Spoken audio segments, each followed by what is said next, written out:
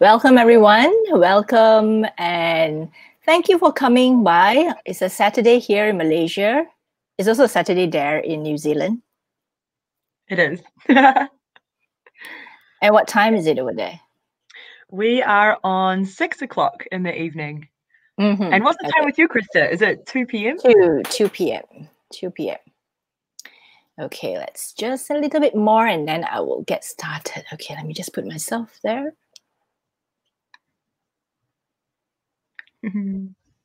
Okay, I'll just remove this. Then we'll put both of us here together. Hi, everyone.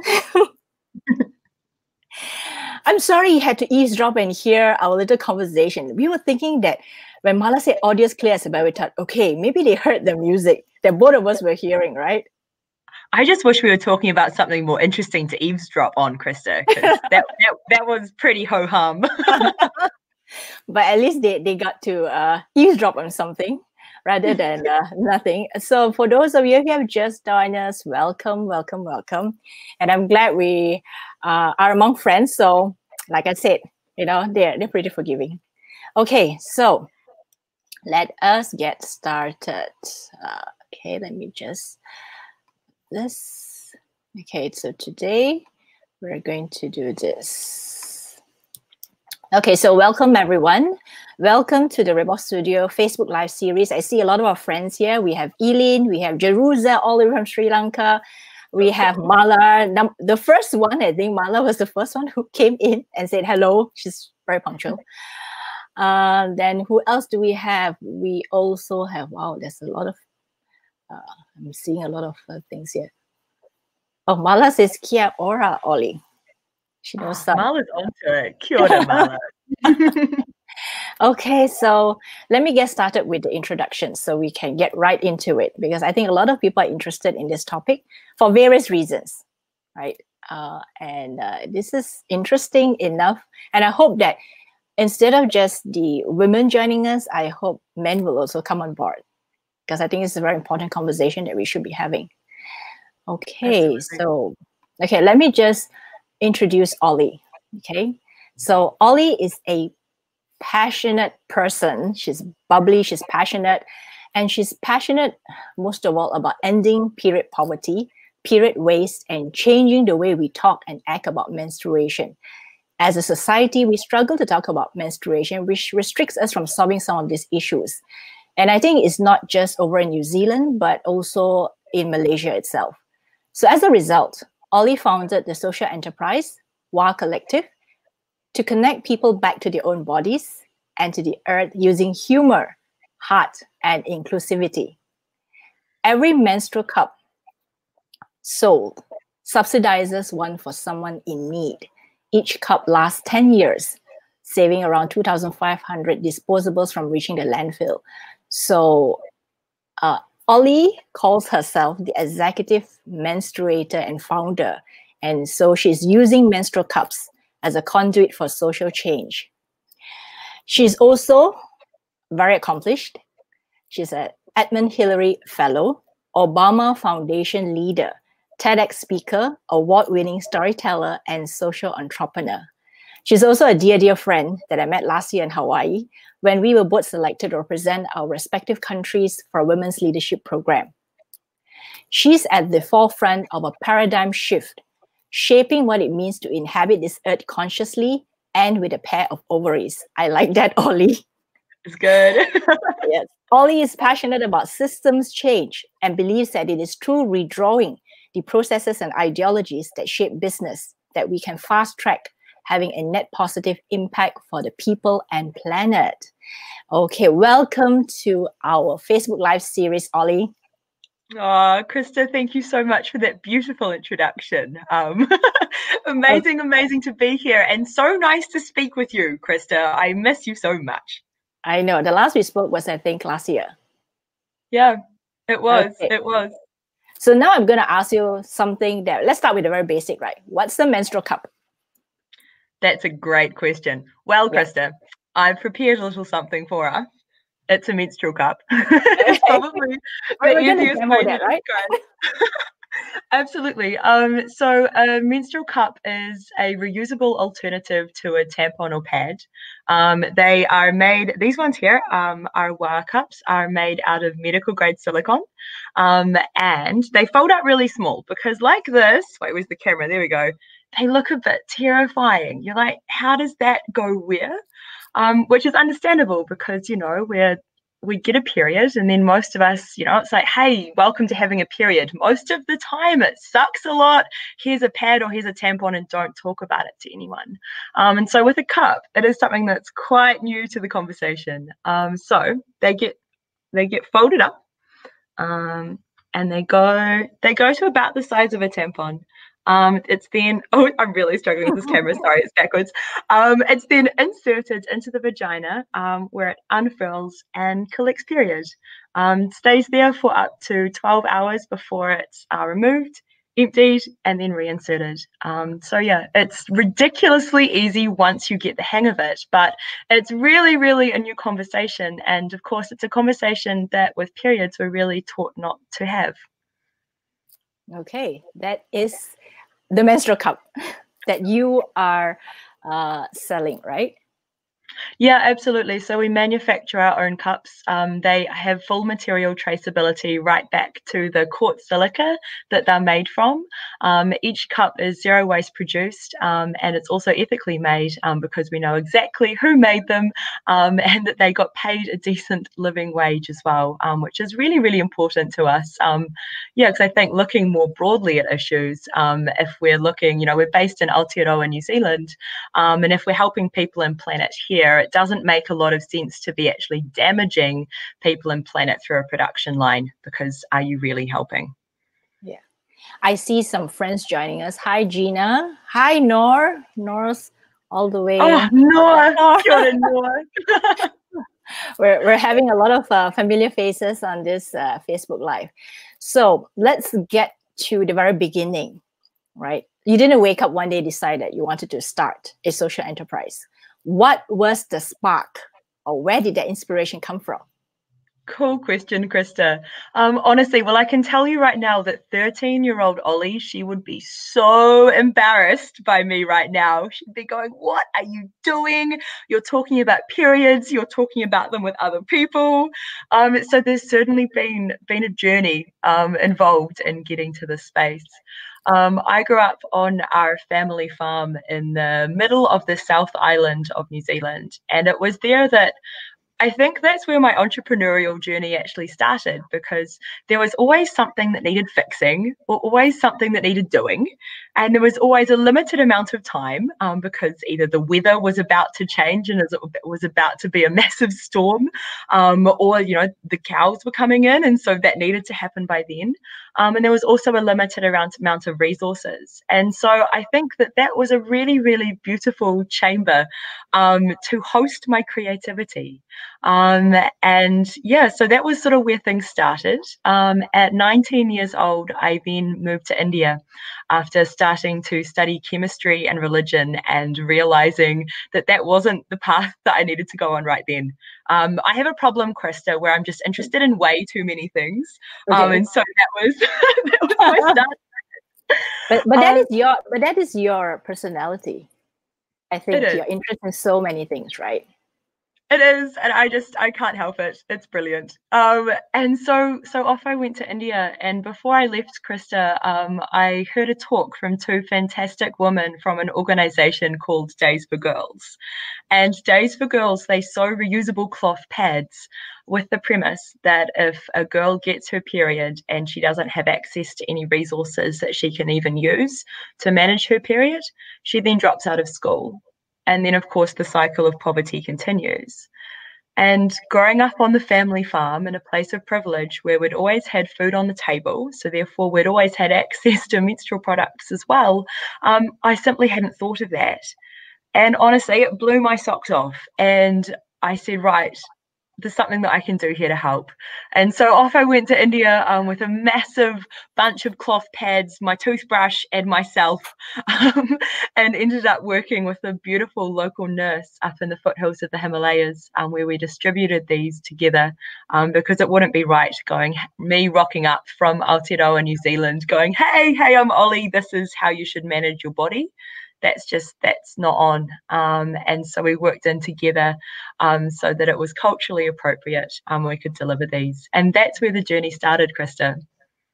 And then when you got back from India, was that the time they decided, okay, I need to do something too back in New Zealand?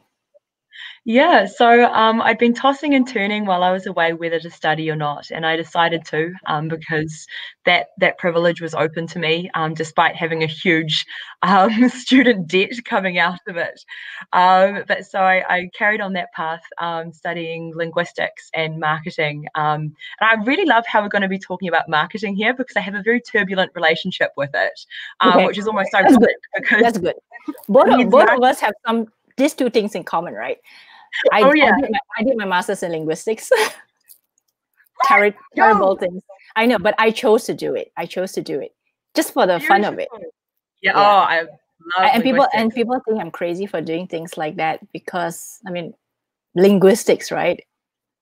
Oh, but there's so much depth of knowledge within that space, Krista. Hey, and it really just taught me to unpeel the ideologies that I'd picked up through growing up. And was able to see the world a bit more clearly. And so it was while I was there that I started to question the period conversation in New Zealand. And I realized that we don't really talk about periods here either. This was late 2016. And then I put out a survey because I was curious. We got 1,000 responses back, and that blew my mind because, quite frankly, questions. Because, quite frankly, I didn't think anyone would want to be talking about periods. But it was from that we found out that of 1,000 students, 1 out of every 3 had skipped class at some point because they didn't have access to menstrual products. And so wacollective started off very humbly as a shoebox on the wall at my university where people could put tampons and pads in and other people could take them out.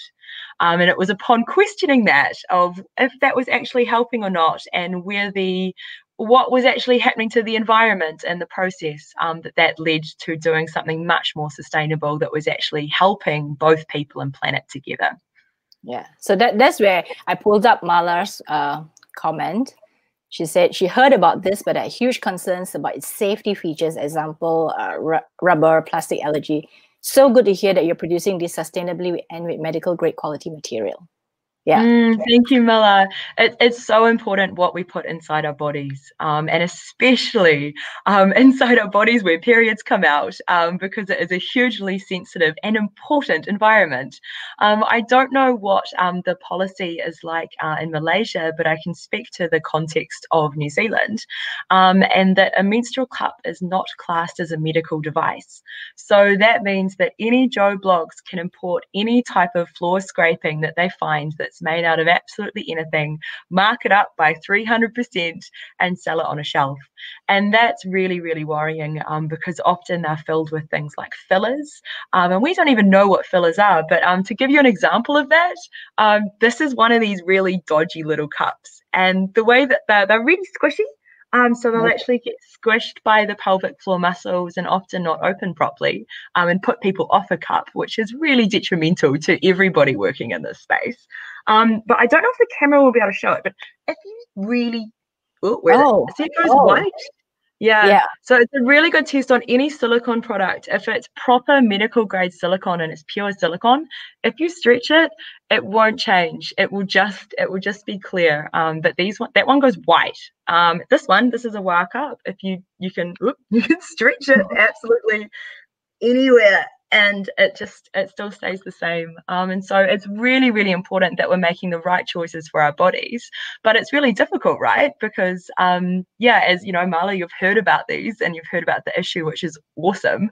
But it's just such a new conversation that we don't realize that that they can be made out of dodgy things. That's a good one, because I never knew they were made out of dodgy things. I know there were some like very, very, very cheap menstrual cups, and then there were the premium ones. But I didn't know there was a big difference in terms of the material, the grade of material. Yeah, there is. And it's not just silicone that they can get made out of. There's also TPE plastic, which is proven to be safe.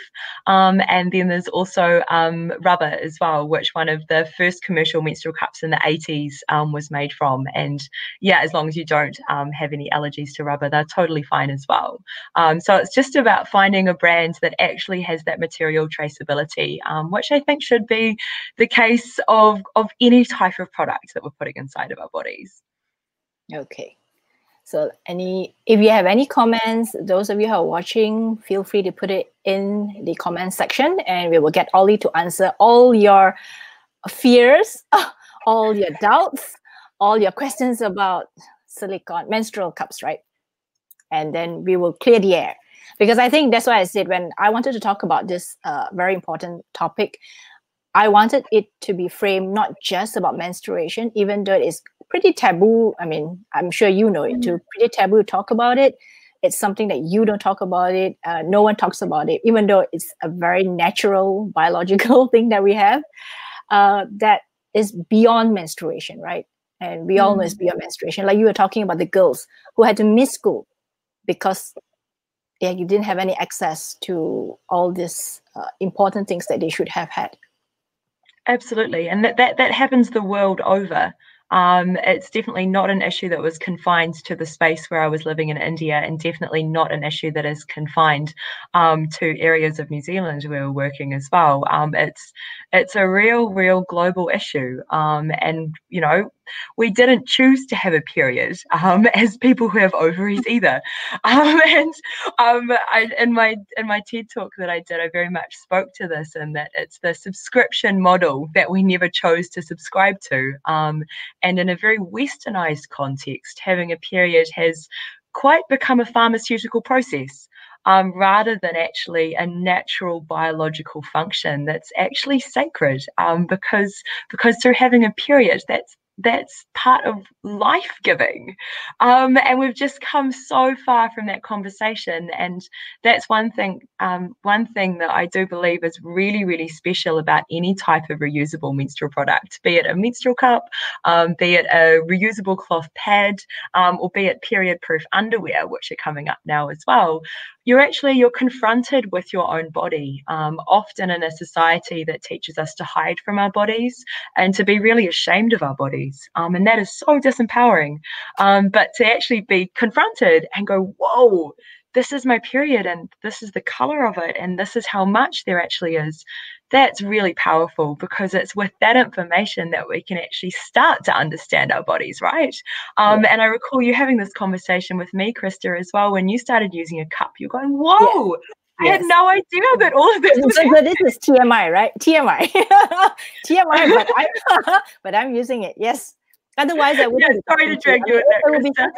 It would be such a hypocrite to be a hypocrite on my part to talk about it, and yet, you know, to promote it and to talk about it without even trying it out. So yes. Yeah, kudos to you, Krista, because it's something that is really bold, and I so respect. And it's also something that's just getting more and more normalized the more that we talk about it, and especially if it's talked about positively, because we're just not taught to talk about periods positively. Yeah, we're kind of like shying away from the discussion, right?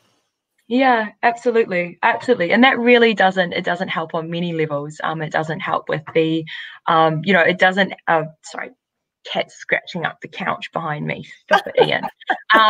Do you want to show us your cat? But not talking about periods, it's detrimental on so many levels. It's detrimental because then we can't have the conversation of what it means to actually not have any resources to be able to manage periods.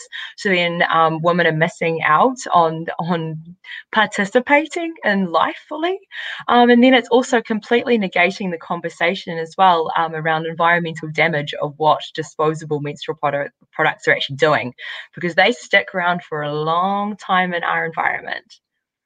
I think I saw somewhere on your website that you said how many thousands of disposables or millions were going to the landfill, and they could basically wrap the earth, go around the earth, right? I'm yet to do a global statistic, but in little old New Zealand, with a population of 5 million, we use enough disposable menstrual products each year to wrap the entire circumference of the globe.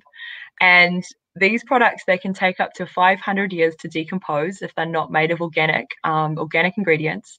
And man, it's bonkers because it's a single-use item, and we're just chucking our periods away without second thought. And yeah, it's it's pretty batty, and it's not the period that it's the issue; it's how we're managing them. Okay, I think I pulled up this stat: 357 million disposable menstrual products. So that's New Zealand, right? New Zealand sends 357 million disposable menstrual products to the landfill each year. To put it in context, this is enough rubbish to wrap the circumference of the earth. Yes, I thought that was something interesting that I should put up and remember about this. Absolutely. Okay, so let's talk about your favorite topic, marketing. Let's do it. Okay, so how has it been for you, marketing, when you first started social enterprise and until now? Sure. Well, it's really interesting studying something as opposed to actually working in the field, and realizing that you can study something until the cows come home, and it's not the same as actually just doing it. So I very much have a love-hate relationship with marketing, because I find that most of the marketing that we're exposed to, or at least that I've been exposed to in my lifetime, has been a push for material-driven consumerism, which frankly I've had enough with, and is not serving us. It's not serving our deepest needs, and it's not serving the environment either. And so I came into it with that lens of just really not wanting to push a product onto anybody that they don't need it. But then I realized that marketing can actually be a force for good, much like business can also be a force for good. And if you're running a business, people need to know about it. And so we very much, when we first started out, we hired a PR agency to help us out. And this was 2017, and the period conversation in New Zealand was starting to have some ripples in it. It was starting to flow, but it certainly wasn't a full flowing conversation. And so pun we intended. pun intended.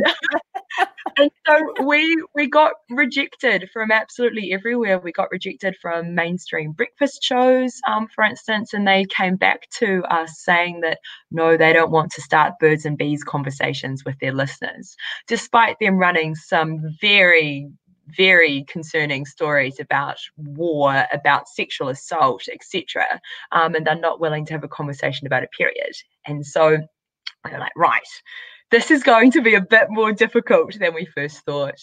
But the cool thing about a menstrual cup is there are so many benefits to them. There is the money saving aspect, because you have one cup and it does you for, depending on the brand, anywhere between 2 and up to 10 years. So you're literally saving thousands of dollars. You have the environmental saving as well. If a cup, like a Wa cup, lasts up to the 10 years, you'll be diverting around 2,500 disposable menstrual products from going to landfill. So you've got the environmental angle, you've got the health angle as well, because you're not putting any chemicals in and around your body, and then you have the connection angle as well, which for many people entering the period conversation for the first time is a lot. It was a lot for me when I first started, but coming full cycle around, pun intended again, that's a definite draw card of just being able to get to know your own body, and work through that taboo yourself and find the empowerment there. And so that was sort of the marketing sort of mix that we had from the start. And then our early adopters were very much people who are on the sustainability bandwagon and for the environment. And so wanting to do something for the greater benefit of not only the people around them, but also the planet. And so that's where we started, Krista. Okay, so there is a comment from Malar, so I want to read it out. She says, This is like vaping, not regulated. So no idea what's in the filler juice sold in shops and online. Thanks loads for showing the difference in quality with those items. Medical quality, good grade material stretch, equals no change to material color. Oh, yeah, that is a good one. And then, okay, there's one from Jerusa. So I'm going to put up Jerusa's one. She says, in Sri Lanka, not only Sri Lanka, India too, most of the girls facing problems, they can't spend money to buy pads. So how can you solve the problem too here? Just asking. Jerusalem were coming, and so many other beautiful organizations working in this space. But absolutely, this is very much a global issue that anyone with a pair of ovaries can either relate to or have experienced. So yeah, we're coming. And you know, it's not just about menstrual cups either, because a menstrual cup isn't going to be right for everybody. And so it's very much about choice. My personal opinion on that is that the center of choice should be reusable options. So we're talking menstrual cups, reusable pads, period-proof underwear, because then it's actually giving us the tools to be able to have autonomy over our own bodies, rather than having to be reliant on a handout from an external source. You know, you've got something, it's yours, and that's you, off you go. And there's something really, really powerful in that. So thank you for your comment, Teresa. So let's get back to the conversation on marketing. So has marketing become easier now that you have realized that there's a category of women who are more into the sustainability, who talk about eco-friendly options for themselves? Yeah, nice, Krista. It's definitely become a lot easier. And a mark of that as well, actually, is I can only speak to the space within New Zealand, but there's been a whole lot of other grassroots organisations popping up doing things about periods as well, and that is such a win. Because it means that we've got community groups working with communities, and that's a real sign that people are really starting to be way more willing to talk about this. And so from our point of from our angle with marketing, it's been very much sort of us catalyzing some things, some other people catalyzing some things, and then that just breaking down the taboo around the conversation, and then with that, getting a whole lot easier, because now we know what we're doing a bit more as well. And so, you know, we know that we have our audience who really comes into this because they like the sustainability aspect. We have an audience that really just wants to save some money. But the cool thing is that no matter why someone purchases a menstrual cup, or no matter why someone needs one, the benefits are going to be the same. It's going to be saving money, it's going to be helping the environment as well, and it's going to be way less impact on one's body. So that's pretty cool. Okay, so I'm going to ask you a pretty controversial question. Go for it. Okay, because or in Asia, possibly even Malaysia, there's this concern that if you insert a menstrual cup in you, will you break your hymen? And that is a very valid concern, because there are still people who believe that that is the most important part for a woman or a girl, basically. So what do you have to say to that? Like, would it be dangerous? Would it be, you know, something not suitable for girls? It's down to personal choice, Krista. And that looks different for absolutely everybody. But what I can say is that there has been a lot of myth around the hymen. And a hymen can break or stretch just from doing normal life activities.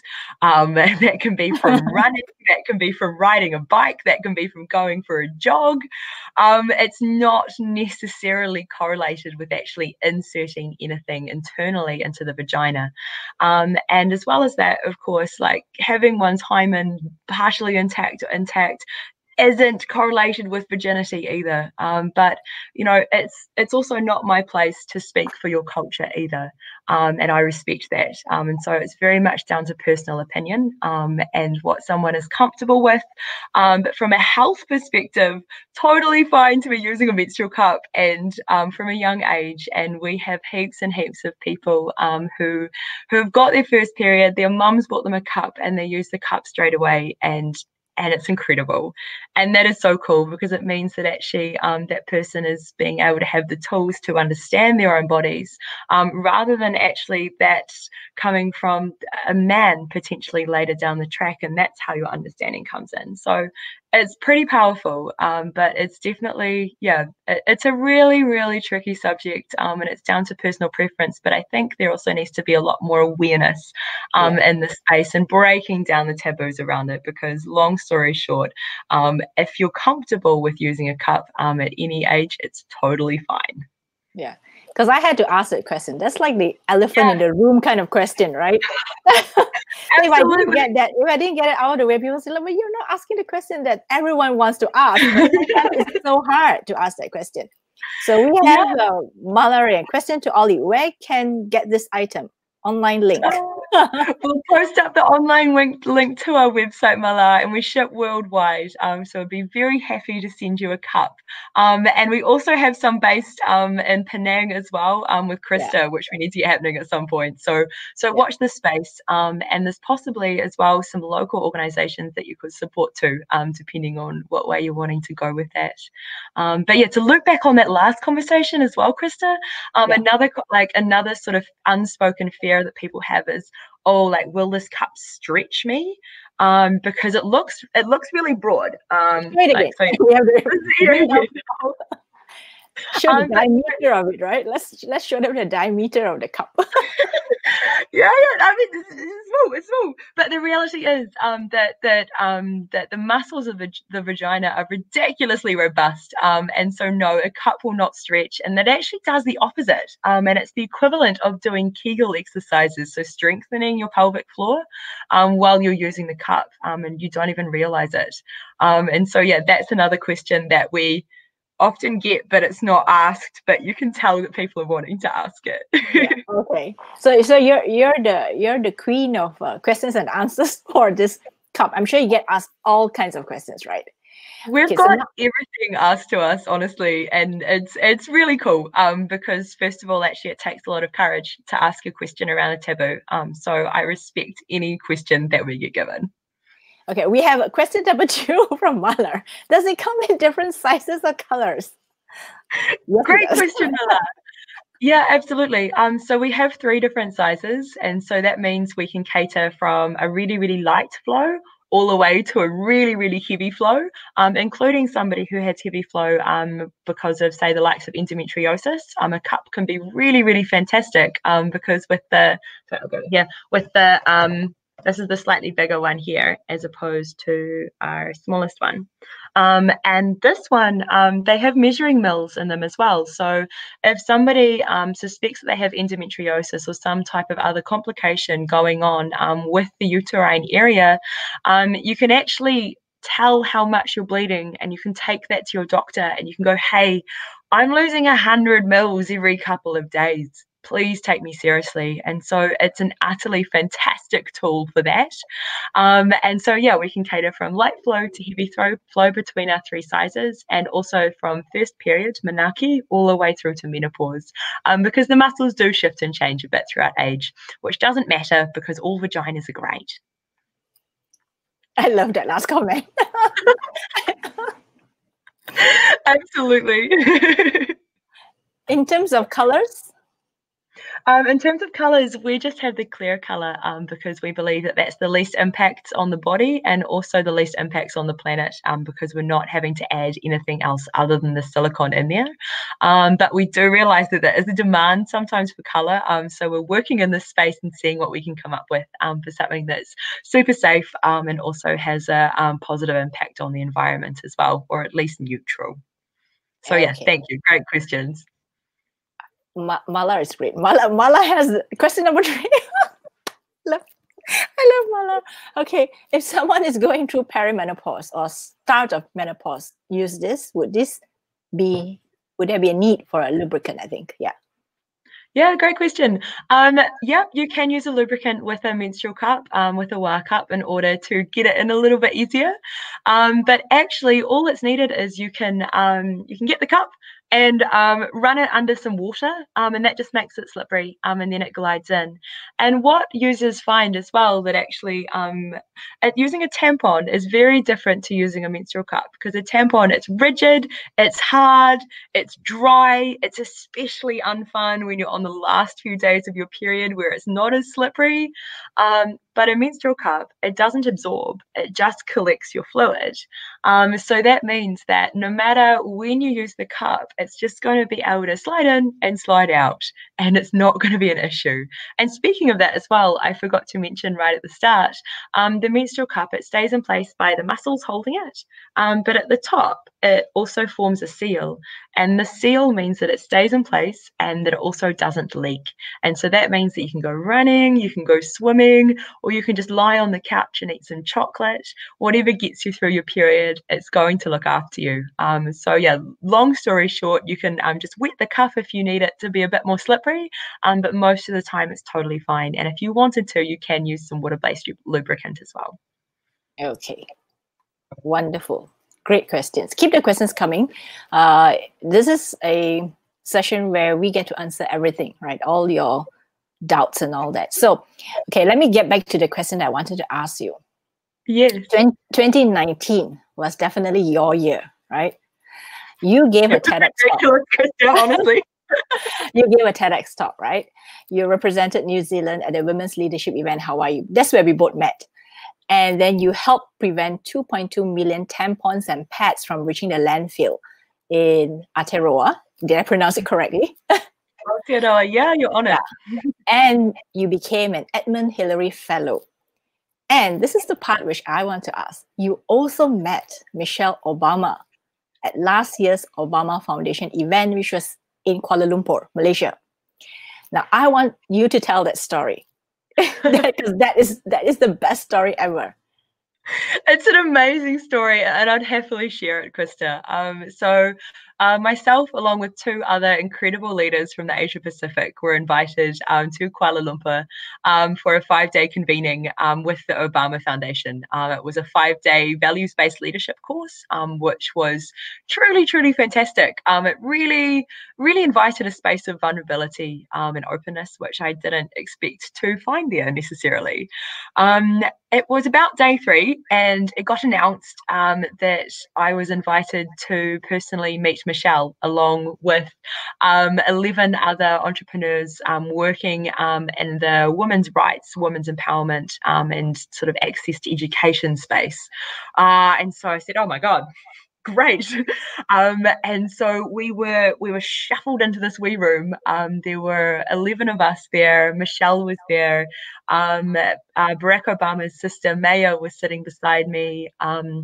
And Lana Condor, an actress, she was in there as well, opposite us. And there was this wall of paparazzi, some bodyguards. It was quite an intimidating environment, Krista. And I said, oh God. And sort of instead of there being butterflies sort of in my stomach, it was more like cows gallivanting around. And so we each had 2 minutes to share our story and the space that we were working in. So I sat down, did a big deep breath, and when it came to my turn to speak, I was just Olie.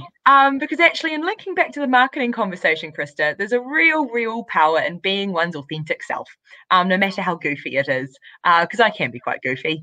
And so I sat on my chair, I kicked off my shoes, sat cross-legged, and just spoke of the importance of the space that we're working in, and the intersectionality between women's rights issues, women's empowerment, climate change, and sustainability, and how we can't be tackling one without tackling the other, because the entire thing is interrelated. Chucked a few bloody good puns in there as well, and finished off by saying, and we do this work because no girl should miss out because she's born with a mighty pair of ovaries. And at this point, Michelle Obama, she cracks up laughing and goes, yes, Olie, that needs to be on a T-shirt. So I said, yes, Michelle, you watch this space. And then I said, by the way, and that's why I'm wearing these earrings. They're cherries, and that fruit are ovaries. And so this is like wearing one's ovaries on the outside with pride. And at that point, the room just lost it. All tension was released. There was a mighty big laugh. And then afterwards, Michelle came up to me and she said, "Olie, can I touch your ovaries?" And I was like, "Michelle Obama, please touch my ovaries." And so she leans into these very pair of earrings and just cradles them. Ah, it was a moment, Krista. Incredible. And she gives really good hugs as well. Someone who gives a good hug, they've definitely got a good tick from me. So it was incredible to meet her and come out with such a wonderfully bizarre story as well. So these earrings are basically sacred now, is what I have to say. That, to me, that was something that only you can tell the story. Because I read it on your blog, and I thought that would be such a good story to tell. And that's why people need to know the relationship between your earrings and Michelle Obama and your work. Oh yeah. So I love anyone who interacts with these. You know, they get a piece of Michelle's energy as well, which is beautiful. Better than having them framed up on a wall. Ridiculous. Okay, so the golden question is: are these earrings for sale? I mean, do you have? Right, I know. That did run through my head, but no, they're much more precious than that, and it's beautiful to be able to have them and tell the story. And then, you know, if I am invited to share the story, someone to touch them and go, oh my gosh. But you know, Michelle's a human too. We're all just humans doing our bit. But I mean, she's done some extraordinary bits. So yeah, pretty cool. Okay. So I would want to ask you this: what do you know now that you didn't know when you first started your business? Wow, Krista, that's a lot. I know, right? I'm asking tough questions. I'm asking Olie all the tough questions. Yeah. Oh, it's good. It's good, Krista. The one thing that mainly springs to my mind when you say that is it's linking back to the authenticity, and it's linking back to a values conversation. When I first started, I was like a sponge, and it was my first time stepping into a space of business. This is still really my first job. I've had a couple of others, but as far as a full-time job goes, this has been it. And so I've done a lot of learning. And at the start, I was a sponge and I was soaking up anyone's advice and finding out everything that I could and taking it all on board. And eventually, actually, my own thoughts and my own values and my own beliefs started to get quite diluted, because I just sort of became this really broad picture of trying to do it right. And there was a moment of realization that actually I'd started this whole thing on my intuition, with obviously having my eyes wide as open as possible and taking on as much information. But there must be a point where you lean into your own discernment and trust yourself. And so one thing that I've very much learnt in this space is to trust yourself. And really stick to my values. They've definitely been challenged at some times, and it's actually been through sticking with my values and going, no, actually we started this for this reason. We started this to end period poverty sustainably. We started this to make a positive impact for both people and planet. So by doing this, even though maybe we might earn some more money from it, it's actually not going to be happening. And I think that's been challenged so many times that if I'd sort of veered off into that space, I don't think we'd actually have a business now. And so it's, one thing I've learned is very much the ability to stick to my values and the importance of it. I hope that was an interesting question for you, because I was thinking, what kind of hard questions would I ask Olie? I'm gonna bring up this comment from a friend, Alexandra Wong. She said, I was wondering if there was a backstory to the earrings. Very meaningful. Yes, Alexandra, her earrings are like fantastic. There's a story to her earrings.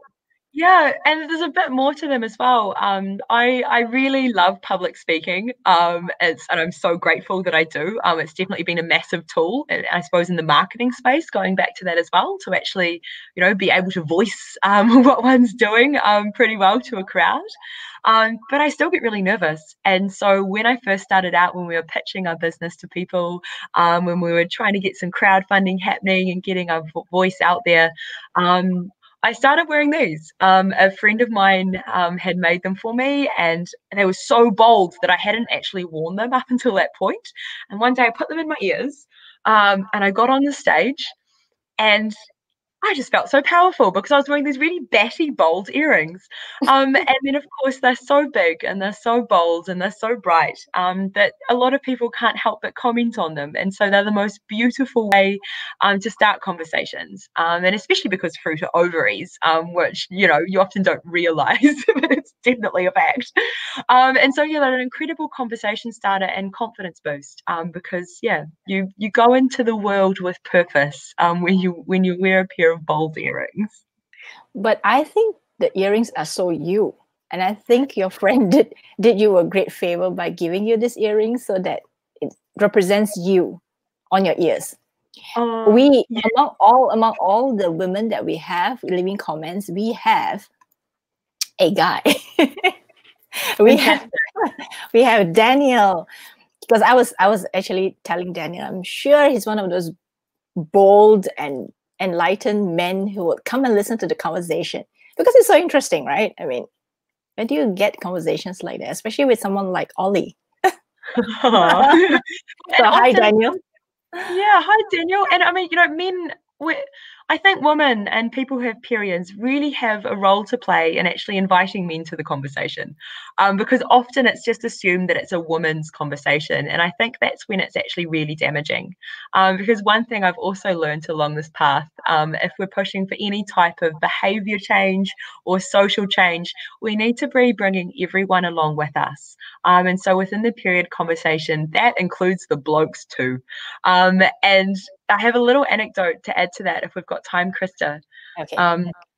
We were pitching for a little grant from the Rotary Club in Wellington, where I'm based in New Zealand. And it was a room predominantly full of men. And I went into that space and went, oh God, what am I going to do? How do I do this? And I went in with humor, with puns, being myself, and we won that. And it was incredible. But the most incredible thing was that a man came up to me afterwards on a Zimmer frame, reasonably elderly, and really from his heart and with tears in his eyes said, thank you. Thank you for giving me permission to speak about periods. I've gone my entire life and always wondered and always had questions about my wife's cycle, and just haven't been able to ask. And you've given me permission through this conversation, so thank you. And Wow. to me, that was so much more powerful than getting any grant, was having that type of impact for one person, and just being able to give permission. And so it's very much, about permission, I think, is a massive, massive word in this space. Yeah. I like that. I thought that is actually very interesting. We didn't talk about that, did we? You've never mentioned that in any of our conversations. And I thought that this is so much, Krista, honestly. but I think that sometimes you need to be a bit bold. You need to give yourself and other people that space to talk about it. Absolutely. And going back to the marketing part of this corridor or conversation as well, as we've found it's with boldness, it's with honesty, it's with humility, it's with humor. That's how we bring people on board to this conversation, because humor can just whack down a wall of awkwardness. You meet via a shared laugh, and it opens up a space for discourse. And so that's really powerful. And it's sitting in this conversation comfortably and boldly as well, as you say. That's what really changes the narrative around this, and gives people permission. And it's not about making people feel uncomfortable either. I think there's a really, really delicate balance of meeting people where they're at in this conversation, or lack of conversation often, and then coupling that with the boldness, the tenacity, and the courage to speak like periods are normal. Because when we speak like something's normal, it becomes normal. True. And Daniel says he loves your earrings. Thank you, Daniel. And actually, on that note, we're about to relaunch them onto our website as well, as a wee fundraiser for what we're doing. And so they'll have global shipping, so anyone can share the cherry goodness. And so watch out for those next month if you're keen. Okay. What's in the future for wacollective? Cool question. We believe that, New Zealand is a small country. We can really solve period poverty, and we can do it right. So at the moment, we've been involved with talks with the local government, with Jacinda Ardern, and with the Ministry for Women as well. And we've managed to get a $2.6 million budget allocated to get across the board funding into schools to get menstrual products to students, which is so fantastic. And so, because, to solve period poverty properly, it's going to take both grassroots community initiatives, industry and government all working together, and then we can do it. So that's really exciting. The conversation at the government level, though, is very much at the disposable level with products of tampons and pads. So we've got a while to get there before I think we can build something that's really core and transformative, and actually looking at this through a systems lens. So we're really excited to further that, and then keep on supporting our community here, and possibly look at what we can do with some global partnerships as well. But there might be people better placed in their own communities to be doing that work. And so it's just looking at how else we can support, and there's heaps and heaps of avenues that we can go down, Krista. So it's pretty exciting, and right now we're really in a process of coming back to our why, and I think it's really important that we do that every so often. One really challenging thing about our business model is that it's inherently anti-capitalist, which sucks for making any money, and that's because our cups last so long because they're such good quality that we don't have any repeat customers.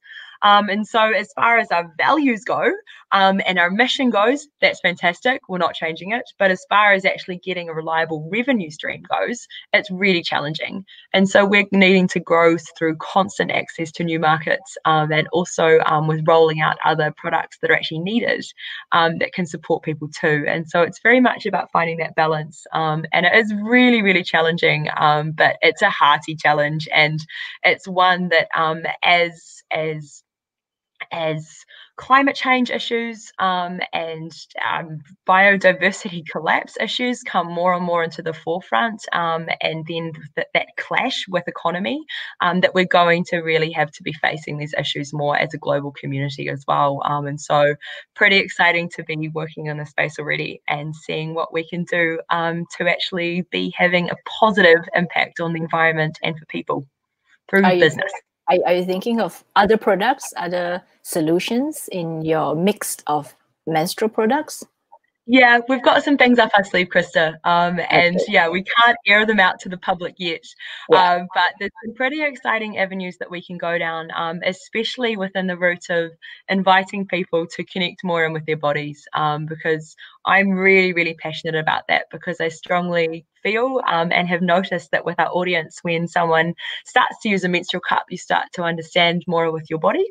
And when you start to understand your body more, you start to nourish your body more. And when we nourish our bodies more, that means the things that we're putting in and on our bodies are coming from a better place in the environment, and respecting the environment more. And so the body can very much be a channel for positive impact on the planet as well. So I'm pretty excited about that space. Okay, final question before we wrap up. What's that one key takeaway that you want people who are watching this or listening to this remember from our conversation? We went through a number of things. We talked about the cup, we talked about marketing, we talked about people and the planet and period poverty. So what's that one thing that you want them to remember? Oh, thank you. That's a beautiful wrap up. We have traversed a lot of terrain, and the takeaway that I'd really love us to sit with is the invitation to have courageous conversations and be having conversations with ourselves, with others, with friends, with family that we're not taught to have and that we're not actually invited to have, because there's some real power in that. And so whether it's having a conversation about periods with your best friend, or having a conversation about something else that's been on your mind for ages that you haven't felt the courage to be able to speak to, just lean in and have that courage to speak. I think that's what I'd really like to leave with, Krista. Okay, thank you so much. So I've put up this to find what you offer on Facebook or Instagram, or even visit your website. Are there any other places that you want them to go to? No, that's us. You've surmised it well. Thank you so much. And apologies for the background noise. The family's just come back and the dog's doing all sorts of things. But no, you've got it well. And thank you, Krista, so much for holding space for this important conversation. It's been fantastic. And thank you so much for everyone's questions that have joined us. It's been a real pleasure. Yeah, so let's have one of this. She says, Malar, I think she's becoming your fan. Thanks, Olie, for being so real and funny.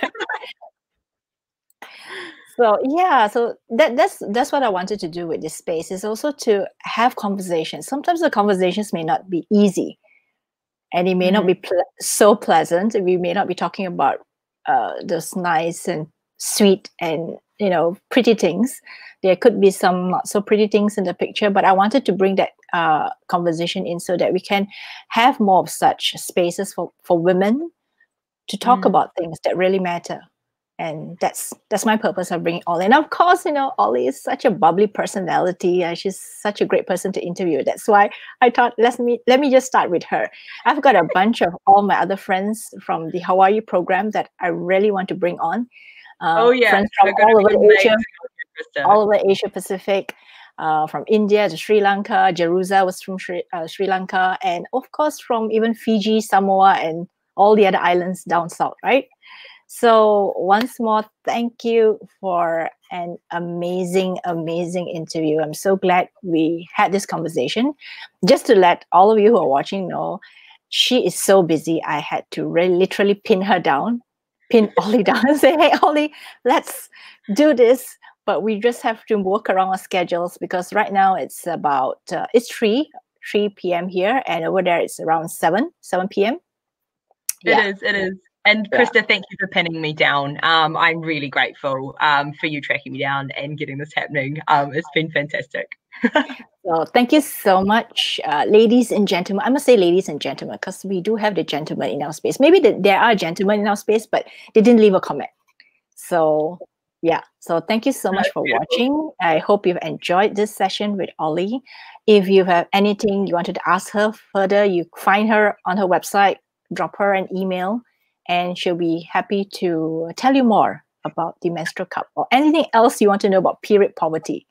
So thank you once more, and we will see you again, because this is actually a series that I started during the COVID pandemic lockdown that we had in Malaysia, but I took a break and now I'm back again. So I hope to have this first Facebook Live series every 2 weeks. So for those of you who are watching, please follow our page so that you'll be updated on the next one that's coming up. And as I was telling some people, I say I have very interesting friends. Then yeah, so we're going to have more conversations like this. So thank you. Usha, okay, let me just put up. Usha says, thanks for sharing, Olie. It was a good session. Thank you, Usha. Thank you so much for joining us and for your comment, Usha. Yeah, and also there's Eileen. Thanks, Eileen, for watching all the way through. You were there from the very beginning. So thank you once more, ladies and gentlemen. We will see you again in 2 weeks' time. Thanks. Bye. Bye.